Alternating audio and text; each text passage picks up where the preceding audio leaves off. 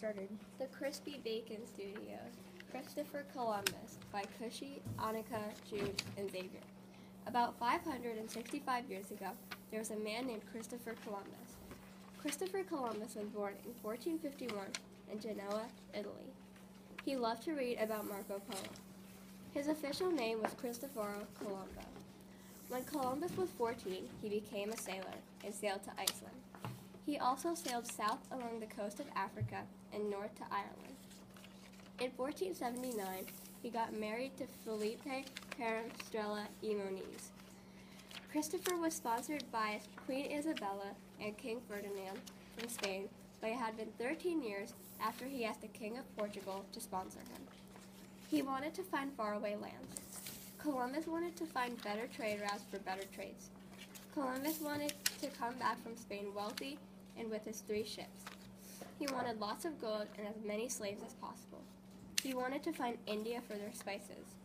In August 1492, Christopher left for his first voyage with his 3 ships, the Nina, the Pinta, and the Santa Maria from Palos, Spain, to San Salvador and Hispaniola.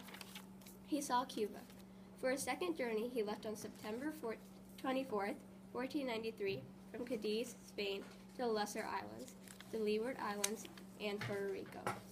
Columbus came back to Cadiz from his second voyage on June 11th, 1496. Then he left Spain again on May 30th, 1498, for his third voyage. He sailed to Trinidad and Venezuela. Then he went back on November in the 1500s in chains because of the crimes he was accused of with his brother. Because Columbus was sentenced to jail, he got to go on his last voyage on May 9, 1502. Then he went to Honduras and back to Hispaniola on November 7, 1504. Columbus provided new information for the maps in Europe. His trips opened up a new trade route. They traded things such as animals and crops. Later, they called the exchange the Columbian Exchange. A negative impact he made was mistreat and kill Native Americans. He brought deadly diseases to America. He went there to get gold and silver for Spain after their very costly war. He also claimed land from Spain.